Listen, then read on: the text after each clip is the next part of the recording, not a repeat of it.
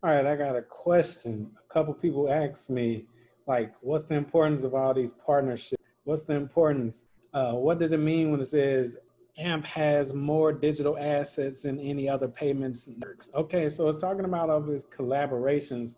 As you can see right here, it says we're closing out 25 days of Flexa, which was a little marathon type of thing they were running, type of goal or whatever, and they signed over like 30 different extra digital assets and partners to the Flexa Network and everything. So that's over. See, people don't really care about the partnerships because this right here is yet to move in a way that people want it to move. Now, what am I talking about? I'm talking about the fact that every time it's on an uptrend, like let's say like right now it's going up, it's at 5 cents right now today.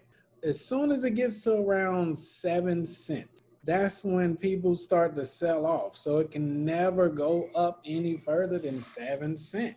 But yet and still people want to call it a crap coin and you know, but everybody dumps. Everybody seems to dump it as soon as it's doing good, everybody dumps it. So, you know, yes, the partnerships is not all it needs.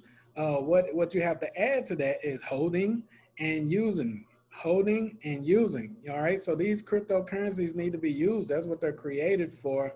And just dumping it when it gets to 7 cents every single time leaves the rest of the holders looking crazy, like thinking that they made a bad investment when it's not true. It's just the fact that it's people in cryptocurrency that treats it like the stock market, and all they want to do is swap, trade, buy, sell, buy the dip, and then sell off as quick as they can. They don't know the difference between an AMP type token and some type of bull crap like a spooky Shiba or something crap like that, a meme coin, a hype coin. They don't know the difference between something with promise and something that's just a quick, okay? So that's the reason why it's stuck, man. And I really don't have no news for you as far as this part right here. The technology is on the move and it's making moves, and I believe that it's still going to you know, achieve mass adoption eventually. But as far as over here, I can't tell you guys when it's going to stay up.